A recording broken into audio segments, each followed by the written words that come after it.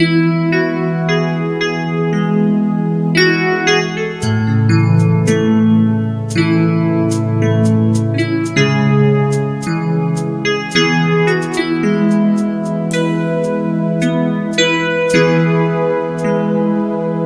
seen the virgin and sweet, the one who gave all he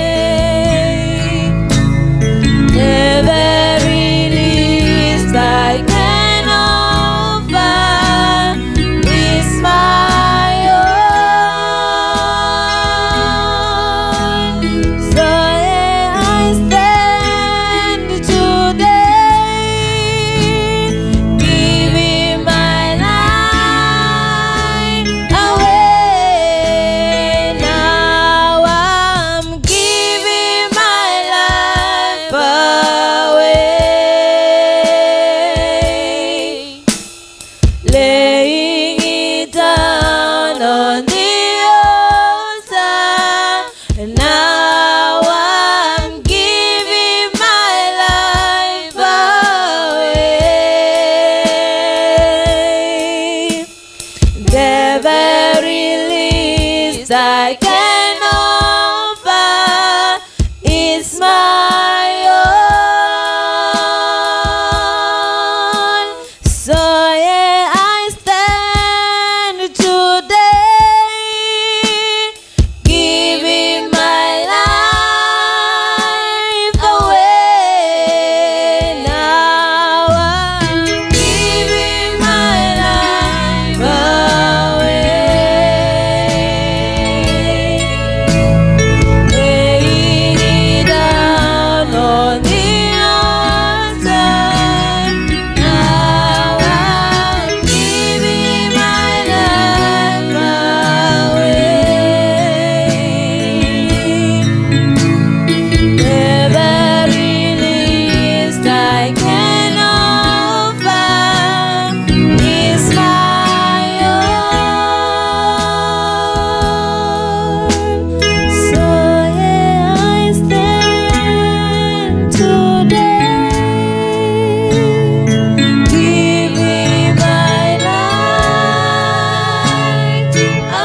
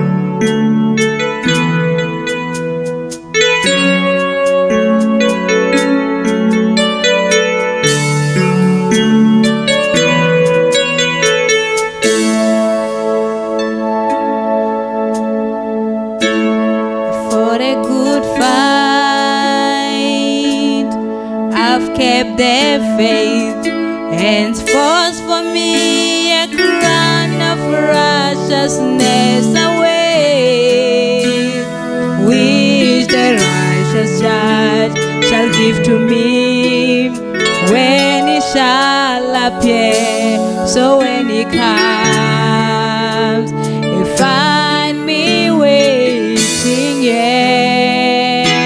So here I stand,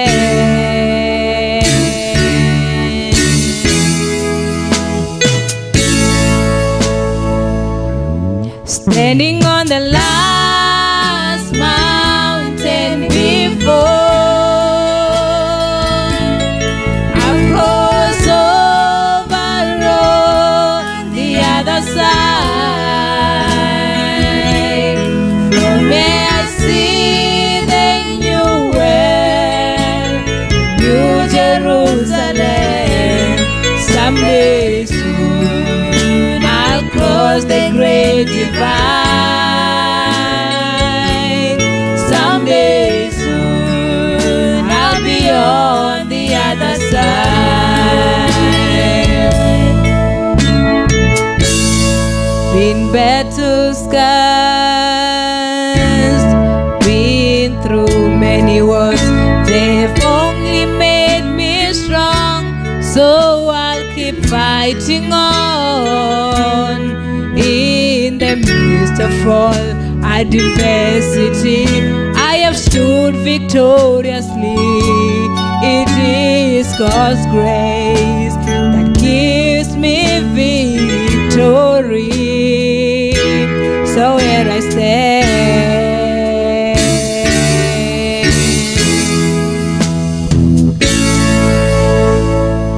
I'm standing on the last mountain before I've crossed over on the other side. From here I see the new world, the new Jerusalem. Someday soon I've crossed the great divide. Someday soon I'll be on the other side. Feeling the strange call of God, I know it's time to leave. Calling me to my Father's house, things that are to be. I see the setting sun, I know I found what I'm looking for. From where I stand, I'll walk through the open door to the other side.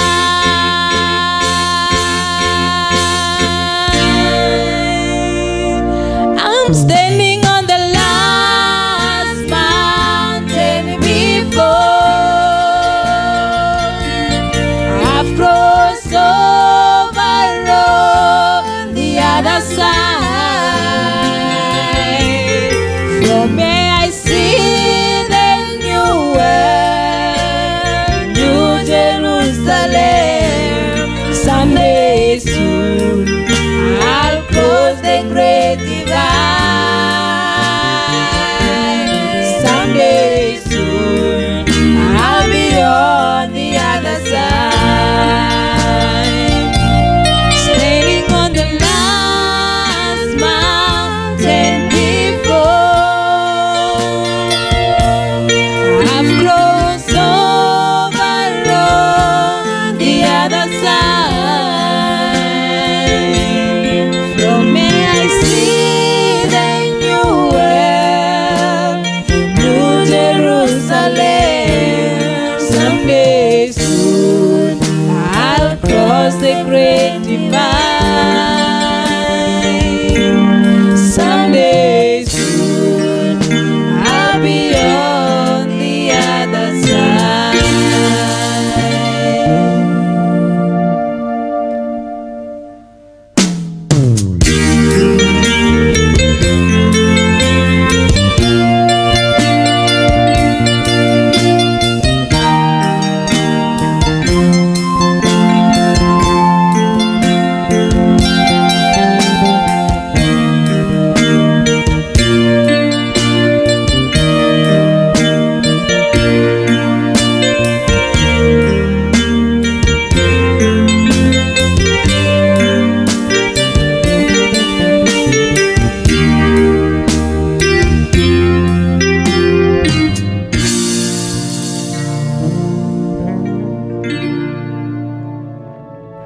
Praise be to God. Blessed be the name of the Lord. Would like to greet the saints this wonderful evening in the name of our Lord and Savior Jesus Christ.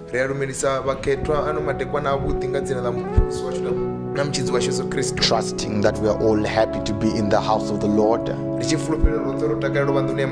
that we have come under expectation to hear from above that which God has allotted for the night. I would like to invite you all, if you've got a prayer request upon your heart, you've got something that you want the Lord to grant to you, a situation that you're going through, circumstances that you can't tunnel through, the Lord who says, "Come ye all that are laboring and are heavily laden, and I'll give you rest," is in this place to see to it that He brings to pass all that He has promised and allotted for this season. The Bible says, ask and ask abundantly that your joys may be filled. Says it's the will of the Father that he can give the kingdom unto thee. Especially if your need is for the Holy Ghost. There is a promise to that regard. In such an hour as this, God is more prepared to give you the Holy Ghost than you require him. While we bow our heads for the word of prayer. Gracious Heavenly Father, we would like to bow our hearts in adoration this wonderful end time evening. We want to come with sensitivity, even in what you have promised in our day and what you are doing in our midst. We want to come with caution, knowing that we are not being led by a man or a system, but the same pillar of fire that led the children of Israel in the first Exodus, the same pillar of fire that the saints in the New Testament, the second Exodus, witnessed and walked with. And we believe, Lord, even under this third Exodus, under Malachi 4, it is the same light, the same life, and the same leadership. And we are thankful, Lord, to know that you are apt to grant that which we require, because you have invited us. You say, come ye all that are laboring and are heavily laden, and I'll give you rest. In a world where we are wearied by the burden of sin, things that so easily beset us, in a world where there's a lot of demonic traffic, you are here to give us consolation. You are here to give us direction. You are here to establish us upon that which we have believed even in this season. I would like to pray, King of all lights, that our gathering tonight may not be in vain. Our gathering may bring forth to pass your purpose and plan. Our gathering may unlock that seed, the gem of life that is locked inside the souls of your children. May our gathering align us with our theophanies. May our gathering position and establish each and every individual upon thine present truth. May this gathering, Lord, take away all that is not of thee. May it dissolve all doubts. May it push back every demonic influence and bring us as your bride to that position that we can stand the way you want us to stand. I want to thank you, Heavenly Father, even this moment in time, that the Holy Ghost that thou hast promised may undertake, Lord, even upon every hand, whatever situation that your children are going through, at home, at work, at school, even in their very lives, the power to overcome the need, Father, to put the enemy upon his rightful position. You know exactly, Lord, that which your children require. Some in dilemmas, needing to make decisions. You are there, Lord God Almighty, and you are more than able to align us. May you do so this moment in time, that after all is said and done, praise and glory may be given unto thee. Oh, we appreciate you this moment in time. We thank you for this wonderful time, this atmosphere, this expectation that you've placed even in our lives. The expectation to do the impossible. The expectation to raise us beyond the curtain of time. Like you say to John, a type of the bride, come up hither. Father, we are trusting that even tonight we may by thy word be taken where we have never been, even in the word, that we can stand worthy of this end time vocation. I want to thank you, Heavenly Father. May you forgive all sins and trespasses. Take away all that is not of thee. We are binding the mamba and every disruption that the enemy may try to bring. Our desire is that we can have unction to function at this junction and fulfill your purpose and that which you require even of us. We thank you, Lord God Almighty. May you take us through even as we are getting into the service. We appreciate you and surrender all into your hands. In Jesus' name we pray. And everybody say amen. Praise be be to God. May the Lord richly bless you, saints. We certainly deem it a grand privilege to be back again in this kind of atmosphere. And we are trusting that every saint is encouraged upon the present truth, and you are soldiering on to see to it that the word of God will not return to him void, but it will accomplish whatever it is listed in your life. Knowing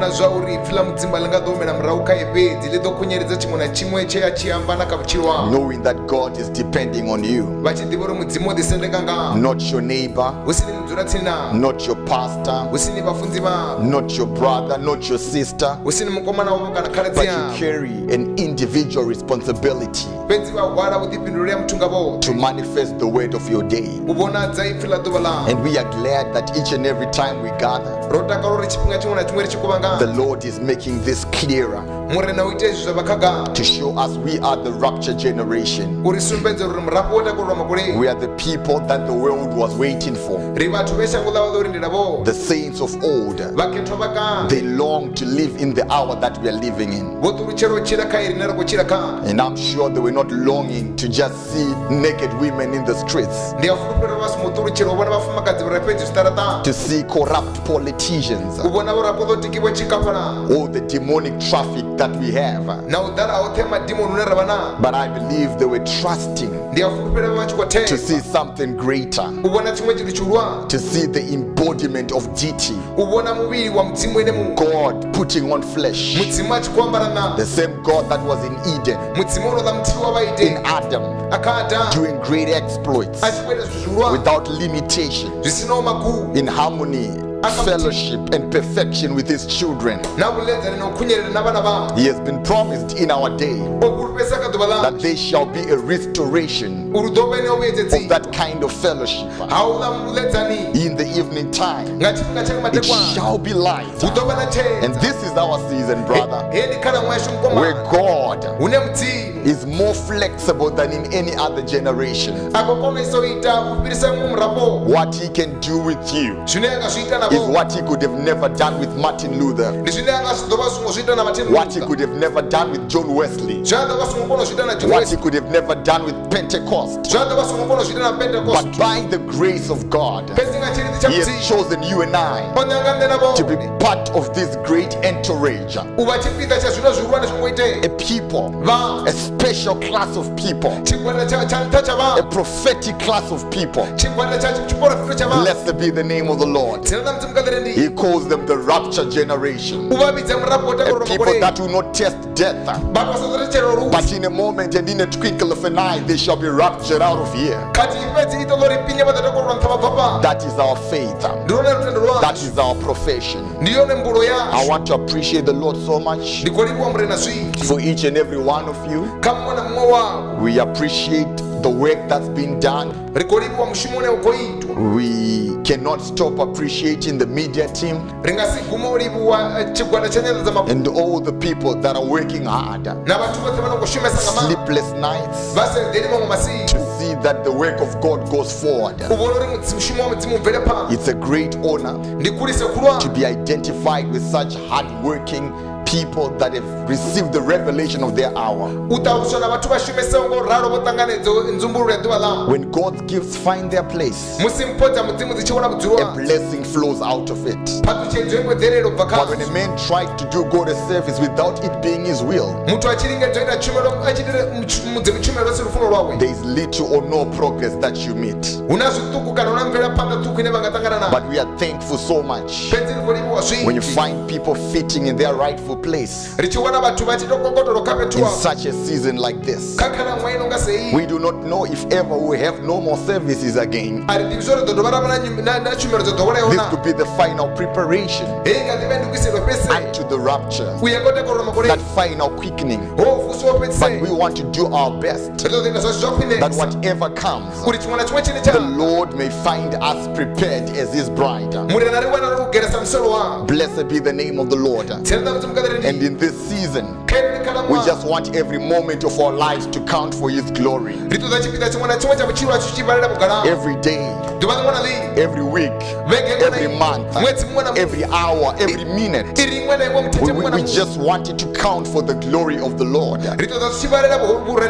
That Satan may know we are not confused, but we know what we have believed, and the God that has called us by this mighty shout in this end time, the message of the hour. So we are thankful so much. Then I've been on the Rapture generation. Part 1 was on Friday. Part 2 was on Sunday. And today is part 3. As we are talking about the Rapture generation. I'm talking about you. And I hope you relate with what I'm preaching about. But I feel that, I need to go back to track, especially in the things that we've been preaching before the lockdown.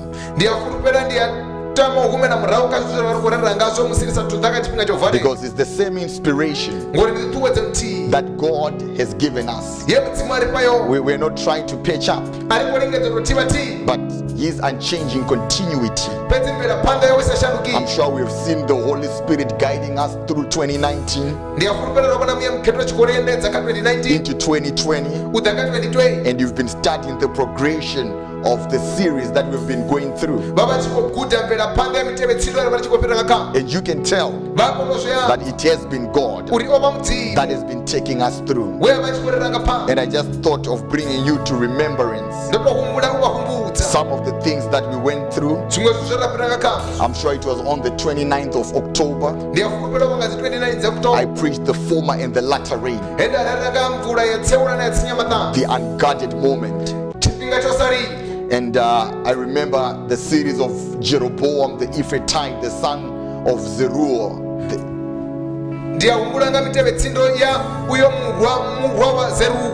And then we also had from, the golden calf scheme to the depth of Satan. We had sermons like the vials, follow the rejection of the seals. And we blended everything in January when we had even the communion series. So I just thought we can have a reminder that is going to blend with what I want to preach about today. By the grace of God. Praise the Lord. Now we want to open our Bibles in the book of Luke and also the book of Revelations. Now you can see indeed we're living in a season where something is fixing to happen. Like the last quotation I read, Brother Branham made it clear that we must chasten ourselves, because the world will go on the way it is. We are not expecting to get a hint from the things of the world, from the people of the world. We're not expecting them to tell us. It is you as the bride, rightfully dividing the word of truth, recognizing your day and its message, receiving the grace that God giveth in opening the eyes of your understanding, enlightening you that you may understand the scripture of your day. That is what can establish you in this end time that we are living in.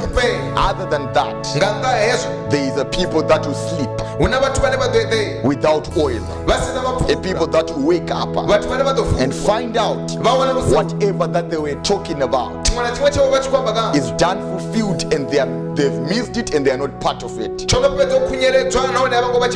we don't want to be part of that class. We want to hold fast to what we've believed. We're not going to be like Lot's wife to look back. We're not going to be like Oprah to kiss the word goodbye and betray the message of the hour. We're not going to use this lockdown season as an excuse to backslide. Now this is actually our season that we can manifest who we are. We know the squeeze when it comes. It is there to show the true color, to show the true believer, to show the true saints, people that can stand the test of time. So when an economic squeeze comes, when pestilence, and this germ warfare attacks mankind through this COVID-19, the bride is actually going to rise a little higher, to stand a little stronger, to display the dynamics of God like never before. Like David, in the time when Goliath was threatening the children of Israel, he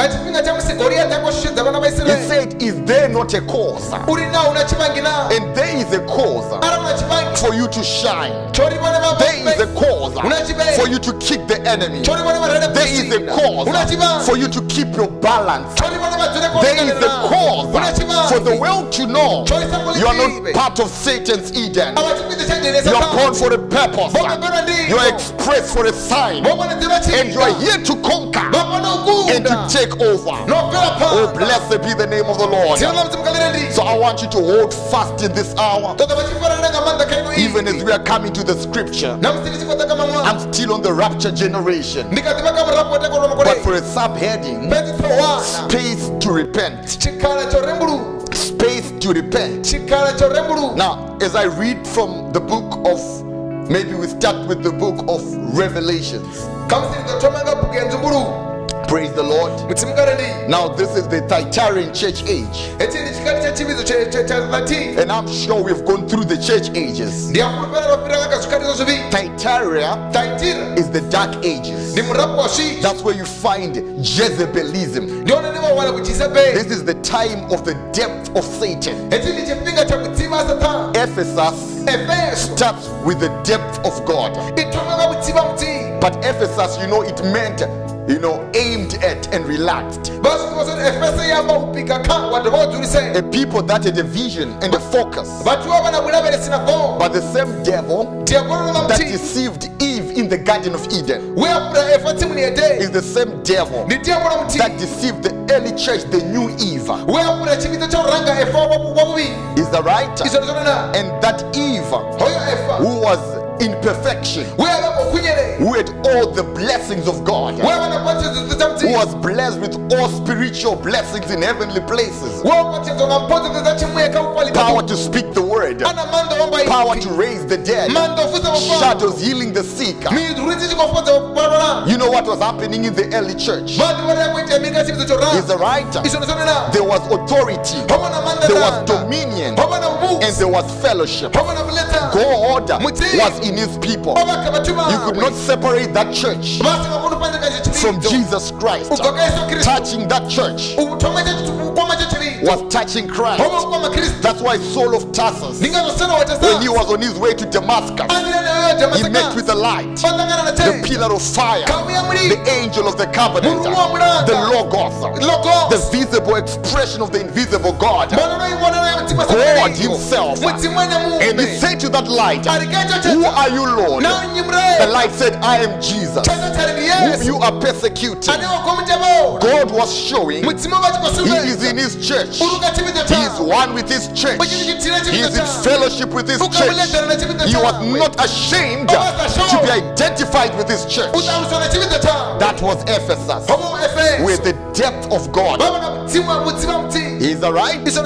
But now from that depth of God, we saw the Nicolaitan spirit sprouting up. Is that right? That's the season of the white horse rider, which was deception, with a bow but no arrow. Is that right? And then he started to creep in the church. And as Eve was deceived, perverted, the early church was also perverted. It was beguiled. The seed of discrepancy was planted by the enemy. The prophet says it was in that unguarded moment that the enemy planted the seed of complete ruination. And in that unguarded moment, we see the church drifting under the Nicolaitan spirit. And from Ephesus, we came to Smyrna, which means bitterness. Is that right? And from Smyrna, we went to Pergamos, which means thoroughly married. Now, that Nicolaitan spirit, it became a deed. It became a doctrine. Is that right? And then we're the second stage to the depth of Satan, which was Baalism. Now when you see church and politics marrying together, like Israel and Moab, the sin that God never forgave, that was there at Pergamos, thoroughly married. Is that right? And then from Pergamos, we're Thyatira now. Now Thyatira, it is the Jezebalism spirit. Is that right?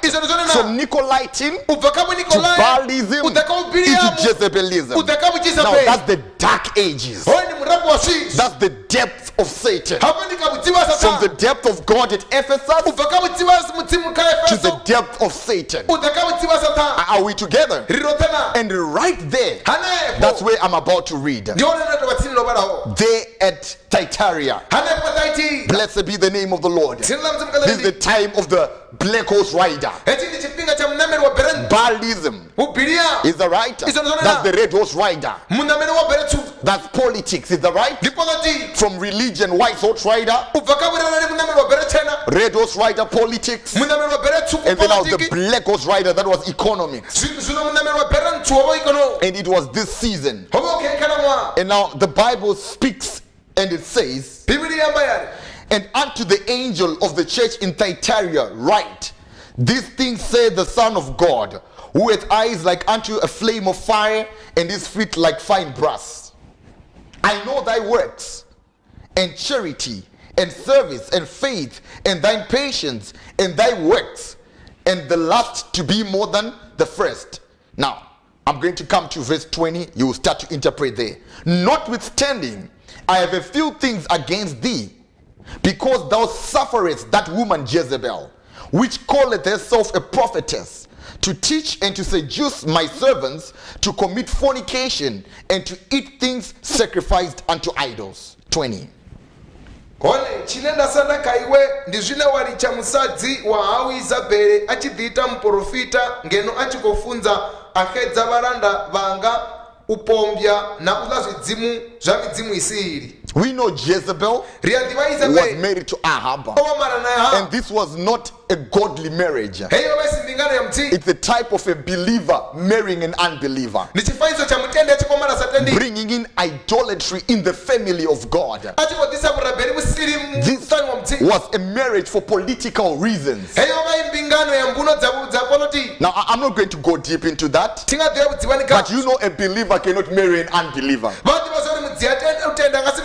under no circumstances. But if you are prepared to make a generation of unbelievers, godless children, you get a godless mother or a godless father. It will bring your entire family into idolatry, to worship foreign gods. There is nothing called I'll change it when I am married, or I'll change him when we are married. What a person is cannot be changed by marriage. Marriage is just another stage of life. It's not a conversion. It's not the Holy Spirit. It's a stage of life. Now Ahab married an unbeliever, Jezebel, an idolater, and this woman killed the prophets of God and instituted her own worship in the family of God, and she became a prophetess and started to seduce the entire body of Israel into the things of the world. Now you see, Jezebel is a type, of the church, and we know the church that Jezebel types. It is the Roman Catholic Church that has introduced idolatry at Nicaea Council, when Constantine married Christianity. I think you know what happened. It was that Baalism spirit when Moab attracted the sons of God. Is that right? The Israelites, they were attracted at a party. You know what happened? Them girls of Moab, they were caused to bath, to perfume themselves, and started to dance in a sexy way. Until they took over the children of God. Is that right? Because after the party, the Israelites took of those girls, and God never forgave that kind of sin. It happened again in the times of Noah, when the sons of God saw the daughters of men that they were fair, and they took unto them. God never forgave. It caused the destruction as well. Is that right? That's hybridization. Exactly what happened in Eden, when the serpent took Eve. Is that right? Praise the Lord. And that is what happened at Nicaea Council. Church and politics, they mixed together, and they produced hybrid religion. God was ousted out. It was now man leading man, using religious terminology. Now that's the Jezebel spirit now. It is the maturity of the Nicolaitan doctrine, the maturity of the Baalism doctrine. It's the depth of Satan. It is the dark ages. Is that right? Now then, God then says, and I gave her space to repent of her fornication, and she repented not.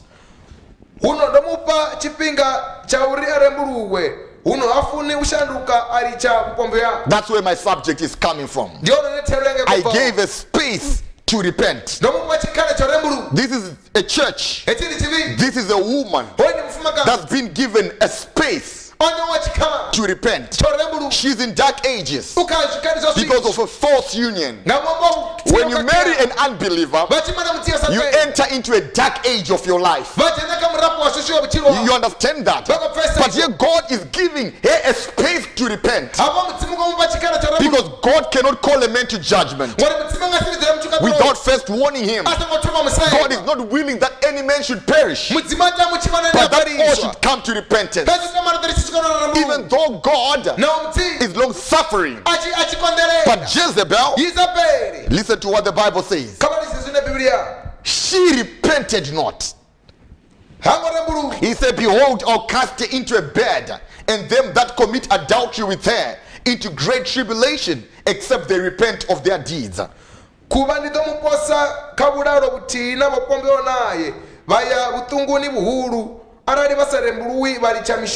I'll kill her children with death, and all the churches shall know that I am he which searcheth the reins and the hearts, and I'll give unto every one of you according to your works. Vana vawe ndidobabula ngarufu zote zvividzo zvazidiva zvauri ndine mutarukanyi wadzitsiyo na dzimbiru voneva vothe kha inwi ndidovapa zoedanawo na mishumo yavo. Now the last stage of the horse rider, it is the pale horse rider. The combination of the white horse rider, red horse rider, the black horse rider, and it is pale. It means death.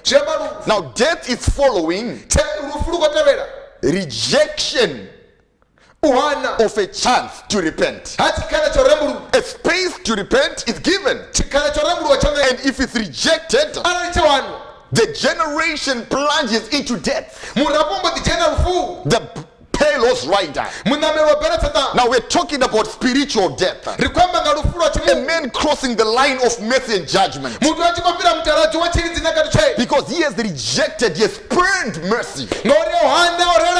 And I want to tell you something, beloved. The season that we are living in is not an emotional season. We are not dealing with an emotional God. Make no mistake, you reap what you sow. If you plant the wind, you reap the whirlwind. You can have pleasure in your conscience. You can console yourself in demonic influences. But when the reality comes, where you have to stand before God, oh brother, you reap exactly what you've sown. And you must know, this is a treacherous hour. This is not a season to play. It's not a season to play church, but it's a season to look inside of yourself. As the rapture generation, you say, is my life worthy of the gospel? Blessed be the name of the Lord. Now I want to go a little further. I'm putting a background that you understand when I say the space to repent. Because this space to repent, I preached about it when I preached grace period. Is that right? Trim in your lamp. Is that right?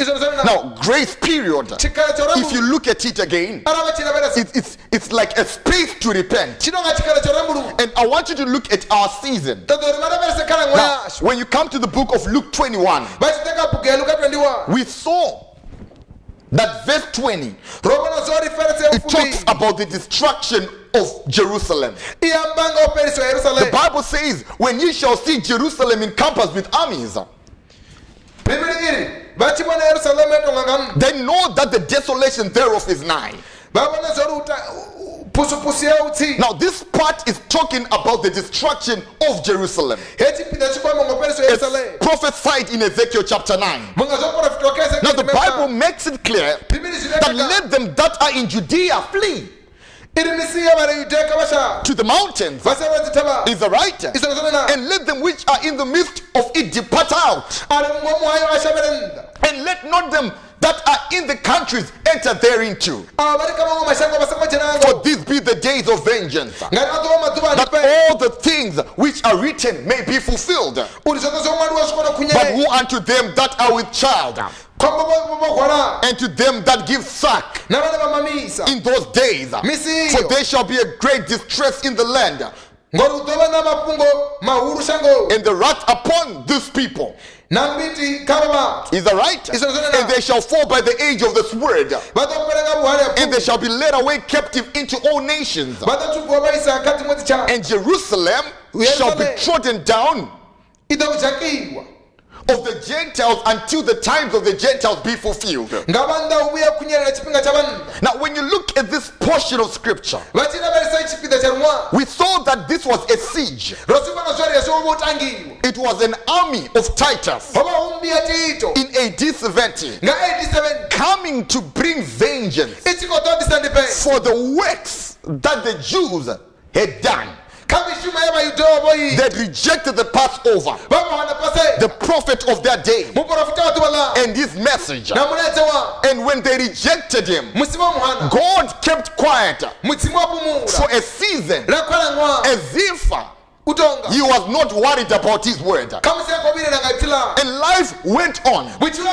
People were permitted to continue. But that permission was a space for people to repent, to look back and see that indeed he was the Son of God. Indeed, he was the Messiah. But many did not use that opportunity to repent. When you do something wrong and nothing bad comes upon you immediately, it doesn't mean you have gotten away with what you have done. Things don't operate that way.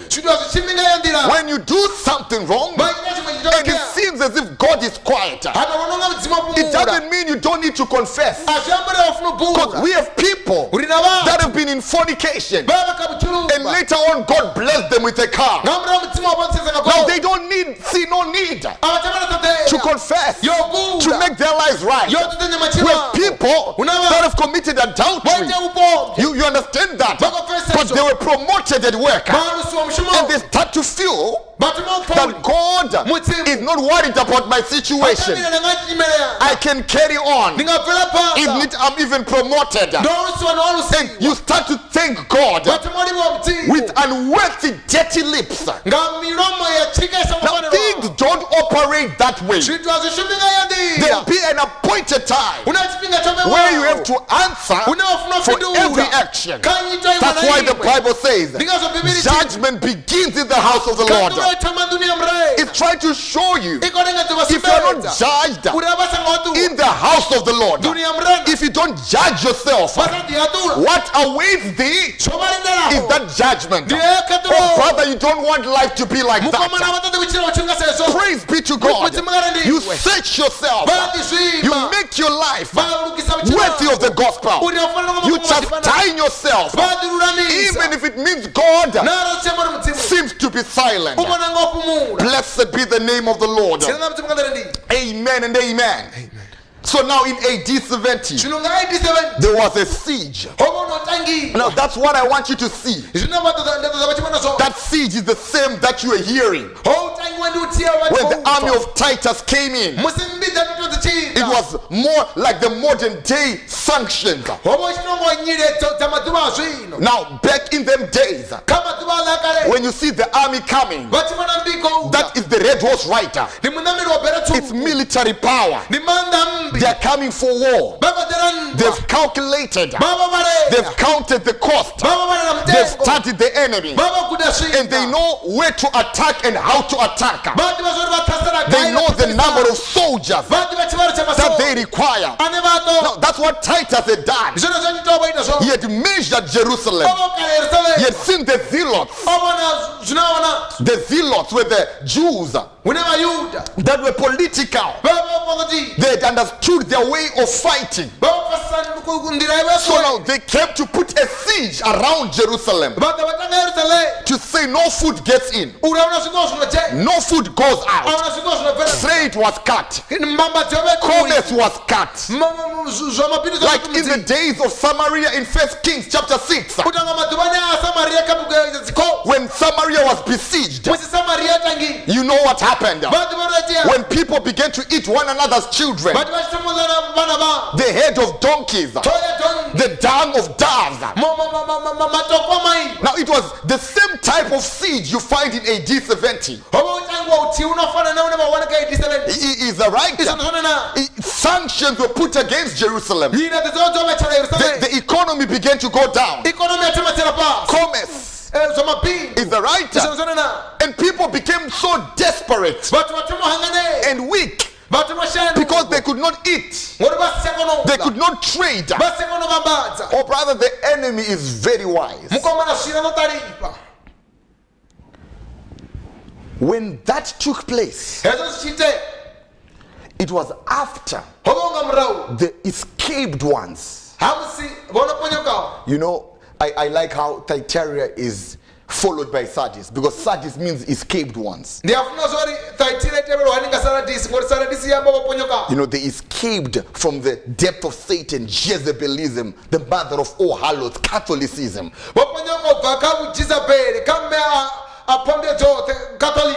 Before Titus came, we also had the escaped ones, the people that paid heed to this call. They went out. Is that right? They escaped that siege. Those that were outside never came in. Those that were in, they went. And we spoke about that. And we showed you these were people that were trained to the voice of their prophet, Jesus, the Son of Man in their day. Jesus had told them, when you see Jerusalem couples, act like this. So there's a certain way of behavior that is influenced by the prophecy of the prophet of our day. That when we see modern events unfolding, it influences us to behave in a certain manner. And even today, there are modern events unfolding, and there's an influencer from the spoken word coming upon the bride, a people whose ears are trained to the voice of the messenger. They know how to act, what to do, and how to live. Is the right? So the bride escaped, and the siege affected those that did not listen to the prophet of their day. You know, Titus delayed by 2 weeks. That was the grace period. That was a space to repent. And even today, there is a delay. Even in the judgment upon the world. Brother, it's obvious. Time is no more. You understand that? There is no hope in this life. There is no hope on this earth. You can try everything. You can encourage one another. You can give each other hope. You can call motivational speakers, motivational preachers.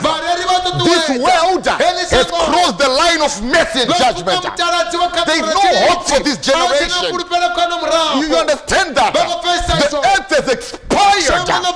And in such a season as this, when judgment delays, it doesn't mean God is saying your sins are forgotten. If judgment delays, it doesn't mean your blessing is a sign that God is confirming your life. When God delays, it's a space to repent. It's a grace period. Oh, rapture generation, you need to awaken to the present understanding of what God is doing. There's a global siege. You can't run away from that. That soon and very soon, every nation is going to be in debt. Right now, they're using all the resources that they have. Every nation is borrowing. Every nation is, taking money from the World Bank. Why are they doing that, brother? Because there's a siege. There's no more trade. What's taking place? They're exhausting all the resources. When them Jews were besieged by Titus, they ate up all their money until they had no money. In Samaria, they ate all their food until they had no food. You get the point. So this generation is being driven into desperate circumstances. This is a calculated gesture. Satan is behind it. Oh, you know what I'm talking about. Everybody must be in debt. And the richest city is going to offer money to all the people that are indebted. You know, Rome is the richest city upon the face of the earth. It has more gold than all the gold of the world put together. And she owns the World Bank. And if you are borrowing, who are you borrowing from? When you take money, where are you taking it from? I'm not going to go deep into that. But this is a calculated thing to suffocate all the resources in every nation until we all go back and beg from am the one that must set the pace and the music we must dance unto. You understand that? But while this process is taking place, there is a space to repent. But unfortunately, men will never see it. The filthy will remain filthy. The righteous will remain righteous. That's what happens, brother. When God gives room for repentance, people don't see. Am I talking to Rapture generation here? Am I talking to the Rapture generation? Somebody say amen to that. No, I don't have much time. But I will continue on this note. But allow me to put a background that you understand where I'm coming from. Because I want to show you this siege in Christendom as well. That something is happening. You see what happens when a superpower puts sanctions upon a country. For instance, maybe there is an African leader that knows his rights, that knows what belongs to his country, who manages to see the loophole through which the European countries were robbing Africans. And then maybe that leader opens his eyes and starts to educate his people that you're not supposed to live to be an employee, but you must be an employer. You don't need, the European countries to be successful. We've got enough resources in our country. If we can put our minds together, we don't need any other nation to be prosperous. Now, that kind of ideology, it affects the imperialists, the capitalists. You get the point. So when a president starts to be like that, then those who are capitalists, who often exploit African nations, they raise their heads. So who is that man? They start to call him a dictator. They start to say, no, he's having his own regime. The next thing, they put sanctions in that country. And when that country is having sanctions, they can't trade with other countries. Their money is inflated. After their money is inflated, a civil war is steered. And you see them countries who are capitalists starting to, to finance the opposition, so that they can, create a coup or to topple over the government of that man who's now knowing ability to depend on himself without outsiders. But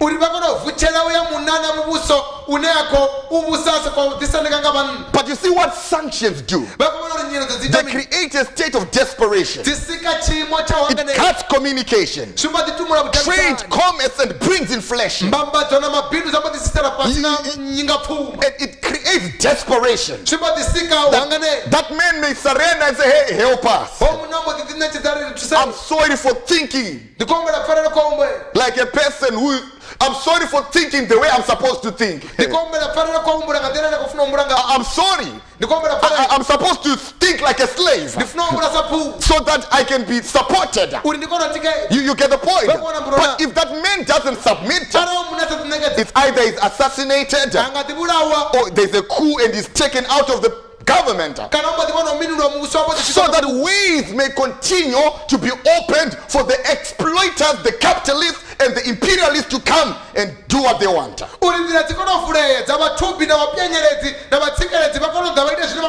that's common knowledge what I'm talking about. This is what's happening. There is a mentality of slavery that must always be there in Africans for the capitalists to sprout and flourish. But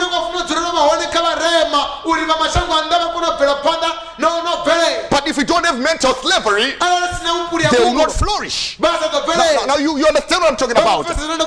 But you see, that kind of sanction is what took place in the time of Jerusalem. You get the point? They were supposed to submit. They were supposed to surrender because of lack of food, because of inflation, Cannibalism, they begin to eat one another.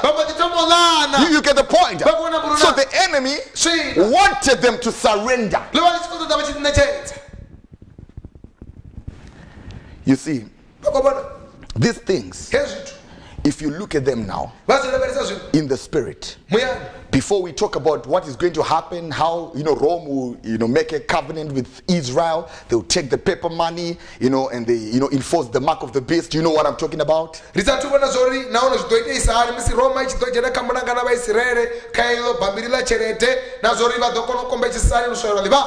will happen, after the bride is taken. But when you talk about the squeeze, now spiritually, the enemy has created a state where he's cutting communication, he's cutting trade. You remember when people can't have food, a hungry man becomes an angry man, creates a civil war, a man becomes weak. Even spiritually, when the enemy puts a siege upon the church, he cuts the ordinary pattern, the ordinary roots that men used to find food from. The men become desperate. You understand what I'm talking about? Because food is not coming the normal way. The roads are closed. The churches are closed. Now people begin to starve. Now, you know what I'm talking about. Now the churches have been closed. Now that's a siege upon the church world. Oh, you know what I'm talking about, brother. Some people are starving as I'm talking. They are not eating. They are becoming weak in the spirit. They are failing, not because they are sinners, but because they are hungry. I once preached the sermon, we are not hungry children. But you know that man who went to the doctor, he was feeling ill. The doctor tried to examine, he couldn't find nothing. The doctor was surprised until he asked the question, when last did you eat? The person scratched their head. I think 3 days ago. The doctor said, oh, you are not sick, brother. Sister, you are not sick. You are just hungry. The reason why you're falling into pornography, the reason why you're falling to women and men and the things of this world is because you are hungry. You're not eating. You're not reading your spoken word. You're not reading the Bible. You're not praying anymore. You're not fasting. You're not following even the word. That's why you are weak in your spirit. It's not demons. No. Don't blame your ancestors. Don't blame your saying there are witches in our village. That's why I'm failing. These not witches. You are hungry. Eat the word. You gain power. Eat the word. You be restored. Glory be to God. Now you see the siege when it comes. It's trying to stop the word from reaching the people. Because the devil knows they will become weak. They will be powerless. They'll start to eat one another. Big biting. You understand that? Because nobody is monitoring. People spending 3 hours on the phone big biting. You know what I'm talking about? Those things that were tamed, that were no longer affecting you, they are rising up again. Nobody is monitoring me. No food is coming to me. So you begin to see people becoming weak in the spirit, going back to the things of the world that they left. You understand? This is the time, a space to repent. But people are going there. But in such an hour, remember there was an Elisha. There was a man in that hour of famine, where food was not coming in, that was able to multiply food, that was able to perform miracles. Oh, the bride of Christ, they are not hungry children. The siege is upon the church world. Denominations are going to fail. Every system is going to fail. But I want to assure you, the bride of Christ is not going to fail because she was never in a denomination. It was never about the church. It was never about the pastor. It was a true spiritual relationship established between her and her God. And even in this season, the bride is in communion. He's receiving from above blessings, food, communication. It's a space of repentance for many others, but the bride is moving forward. Blessed be the name of the Lord. Now in this rapture season, as I come to a time as I'll be praying with you, in this rapture season, you are the people that must pay heed to the voice that was spoken to you by the prophet Malachi 4. The righteous will remain righteous. You are the righteous that is going to continue in righteousness, monitored by a radar, the Holy Ghost, standing like Daniel in Babylon, overcoming the lust of the eye, the lust of the flesh, and the pride of life. Yes, the devil may try to pull you back, but there's something in you that always vomits every worldliness, because you are the rapture generation. You are not going to use the space to repent, to find yourself in the depths of Satan, but you are the escaped ones that comes out of the confusion, that studies the moves of the enemy, that sees what God is about to do upon the face of the earth, that looks at the agenda. The devil is trying to recruit an army, a people to worship him. This is the final rider, the perilous rider. His name is called death. He's trying to kill people spiritually. People driving cars, dead. People marrying, dead. People building houses, dead. The devil is hitting the church world with spiritual death. Oh, but there is a people that cannot die. There is a people that have received the life of God, and you are that class of people. You refuse to be shaken. You refuse to be abused. You refuse to be besieged. Glory be to God. You have an eternal channel of communication that cannot run dry. In the hour of famine, you are receiving food from the ravens. In the hour of drought, you are in sweet communion with Elohim. Oh, in this hour, things are happening, but the bride is focused. Let no man deceive you. Do not be drunken. We are in the end time.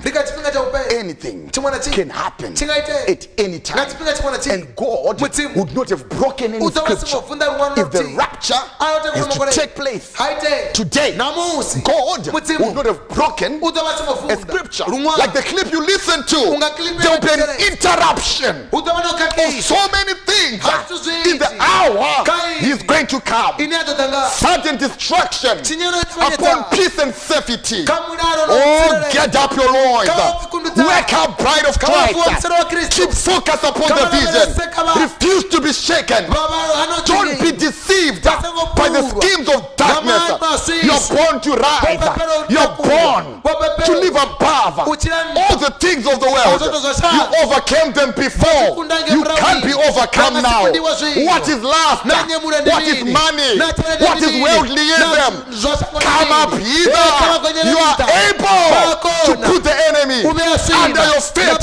Kick that mamba back to the fire. Blessed be the name of the Lord. Satan must know you refuse to be shaken. You refuse to be abused. You refuse to join his army. You are in a better army, and you will never beg the devil.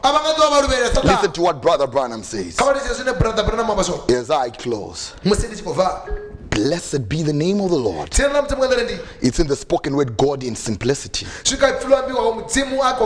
It's actually a quote that talks about Elijah. That, the Bible says, if you are the Messiah, why then do the scribes say Elijah must first come? Say Elijah shall truly first come and restore all things. But Elijah is come already, and you knew him not, and you've done according to him whatsoever you have listed. Now Brabham then says, you see, the simplicity of the coming of Elijah is the same way the rapture will take place. John was the Elijah, but his name was John. He never came called Elijah. It is to take spiritual eyes to pull a scripture and see it manifested in John, to say this man is the scripture made flesh. It's only anointed eyes like Simeon that can hold that child. Let thy servant depart in peace, for you have seen the salvation of Israel. Seen the word made flesh. And even in this day, it will take anointed eyes to be part of this great translation. No announcement. If you're waiting for an announcement, you're already left behind, because there ain't gonna be an announcement. He says,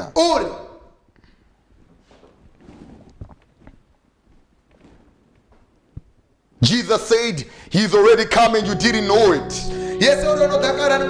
But he done just what the scripture said he would do. He restored them. You all that received me and believed on me, he done exactly what the scripture said he would do, and they did unto him what the scripture said they would do. He's already come. You didn't know it.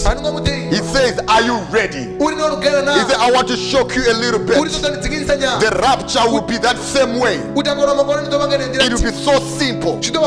No doubt it will be like wise till the rapture will come, and one of these days, and nobody will know nothing about it.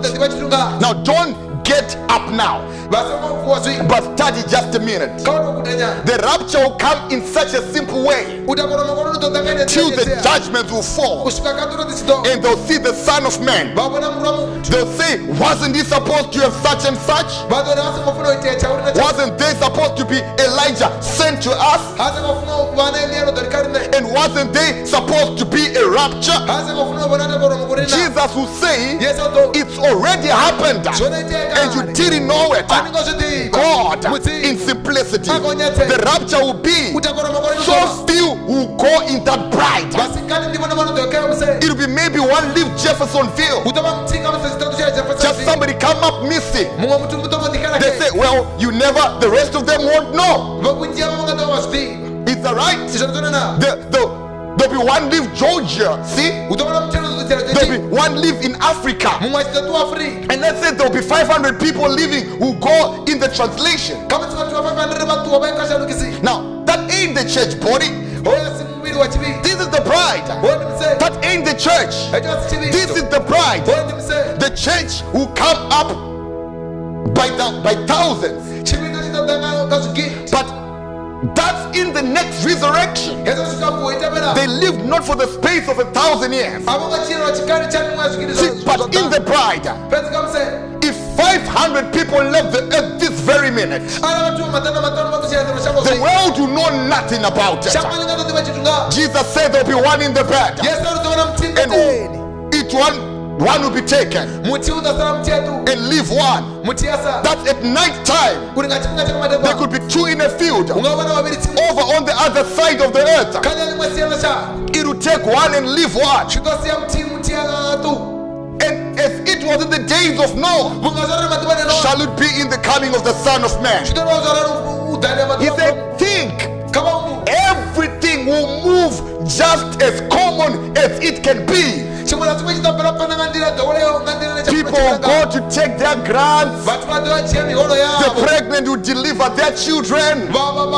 Those in courtship will be married. Everything will move just as common as it can be. God just speaks, and the rapture will come. God just speaks, and rapture will come, it ain't going out there. And the angels come down and shovel out the graves and get out an old dead carcass here. What is it? It's born of sin and to begin with, but a new one made in its likeness. It will be a secret, because he said you come like a thief in the night.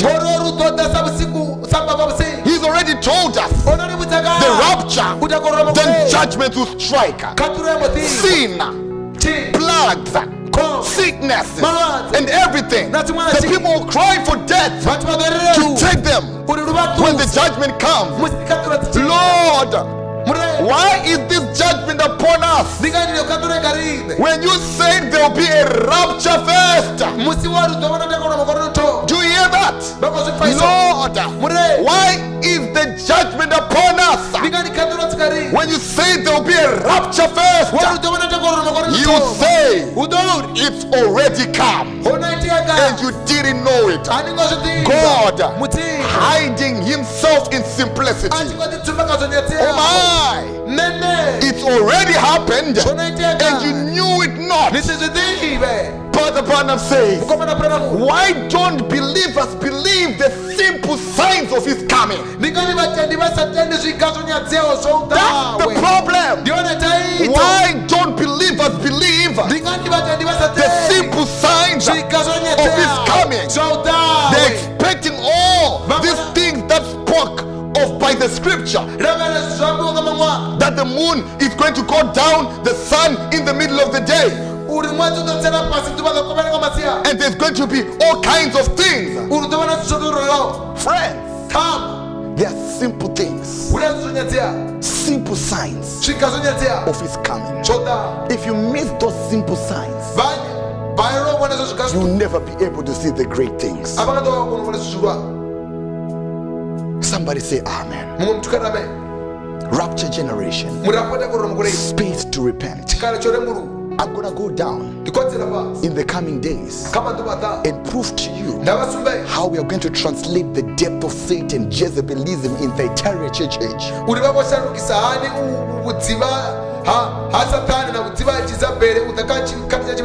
and bring it to our day. But if you are here this evening, you're saying, Pastor, you've spoken, but it wasn't you. God was talking to me. There's a lot of things happening in my life. I've been going on as if things are normal, but like the woman with the blood issue, I can feel it. Life is coming out of me, because life is in the blood. You know, life is coming every time. It's dripping out of me. Spiritual life. I'm becoming weaker by every day. The things of the world are eating me up. Pray with me that God may restore me. You can touch the hem of his garment right where you are, with our heads bowed. You can touch by faith, like that blind Bartimaeus. He touched him by faith. Son of David, have mercy on me. His eyes were open. Maybe you are blind to see the promise of the hour. All you see is money. All you see is women. All you see is popularity. All you see is the things of the world. But like blind Bartimaeus, you say, open my eyes, Lord. I want to see the promise of my day, the message, and what you've allotted for the season. Oh, he is right here. You can raise your hand where you are. All things are possible. This is the season that God can restore you. This delay is for a purpose. This road is overdue. The judgment of God are belching beneath every nation, every family, every continent. But God is giving a space to repent, and you are the one that can hear that voice, if you can believe. Gracious Heavenly Father, I want to thank you this moment in time. You are alive forevermore, and your word will not return back unto thee void. You speak with purpose. You speak with an ambition.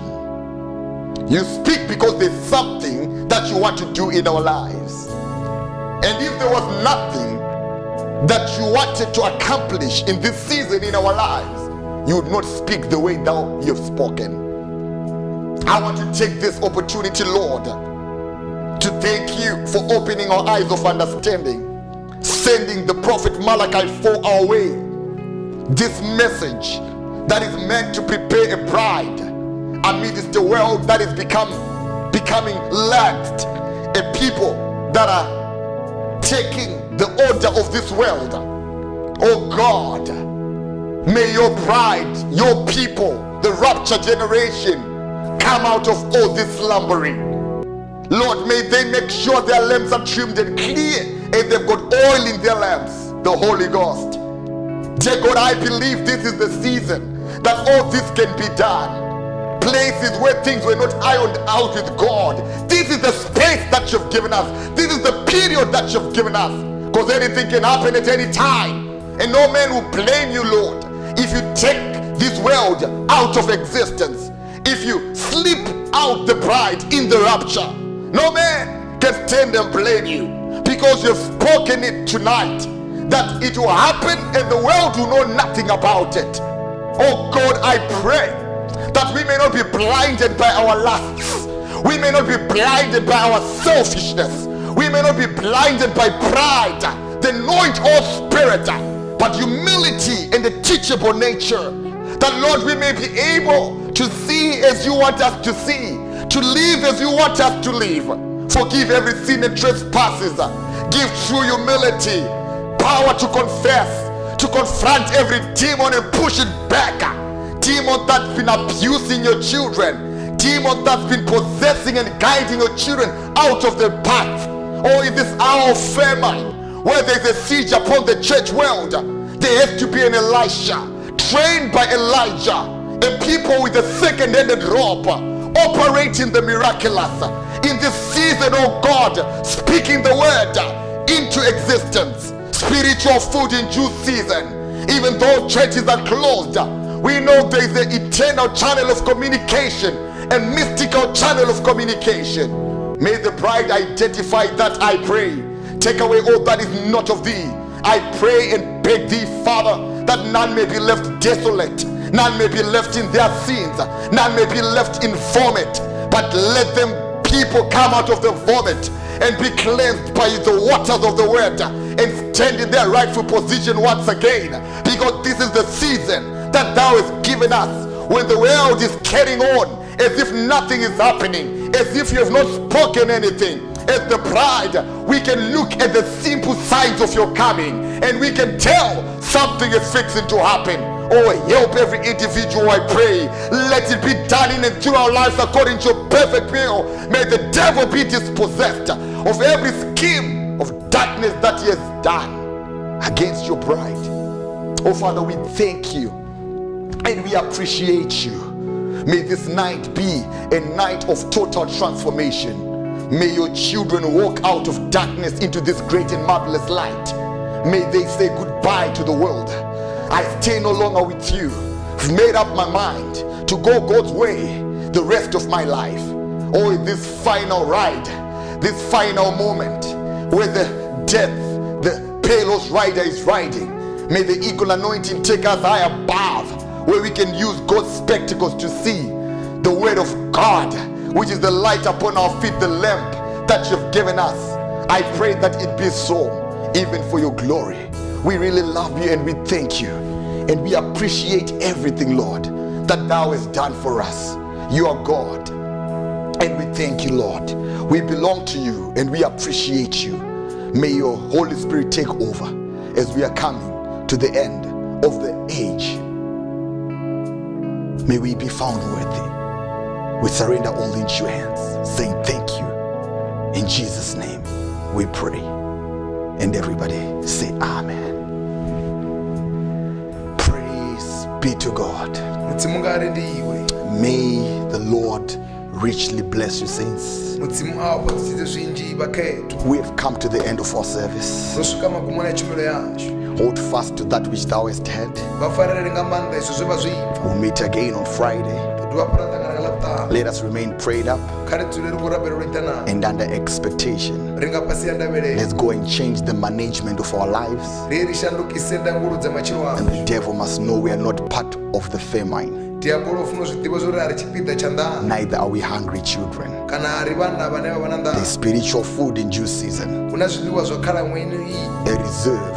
So through the wisdom of Joseph that has been put in the granaries for you and I. May the Lord bless you. Till we meet again, we're going to take a song by the grace of God. God bless you.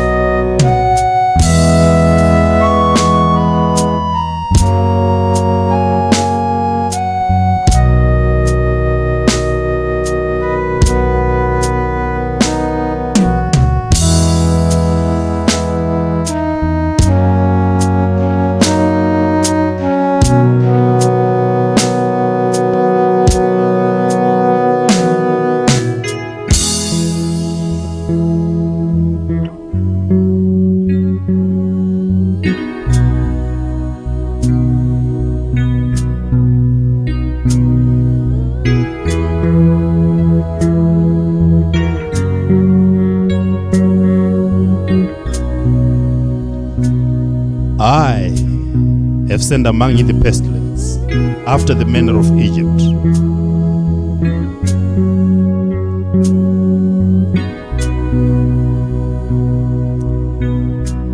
Your young men have I slain with the sword.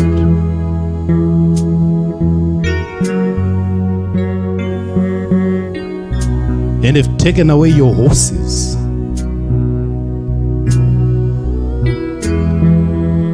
And I have made the stink of your camps to come up unto your nostrils.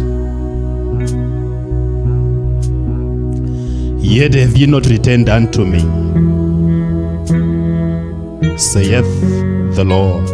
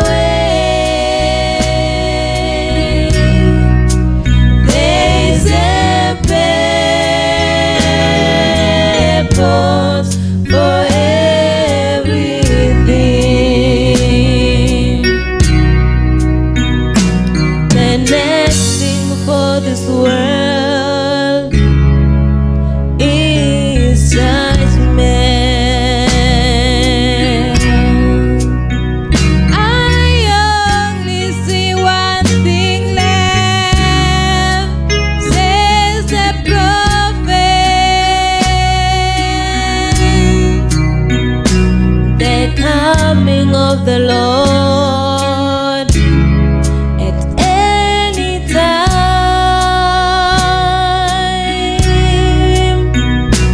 the rapture of the church.